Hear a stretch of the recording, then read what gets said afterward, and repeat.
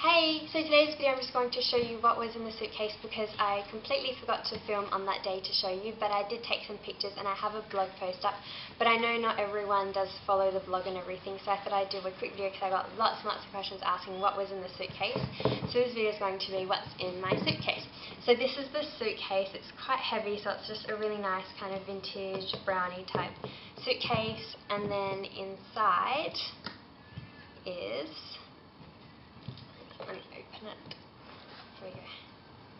Oh, hopefully I don't drop anything. This is so difficult. Okay, I got it. No I don't. Yes I do. Okay, so I'm going to cut this out.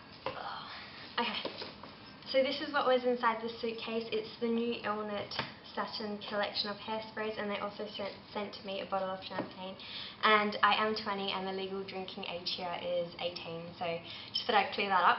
But so yeah, so it's just the brand new collection of the Elnett Satin hairsprays. Elnett Satin means, in the industry it just means liquid gold, so it's a new style of hairspray. They have 7 different hairsprays for each different occasion, I guess it is, and if you want to read more about it I'll put the link to my blog, but I'll just show you up close these ones, and then yeah, so let me just rearrange my camera now.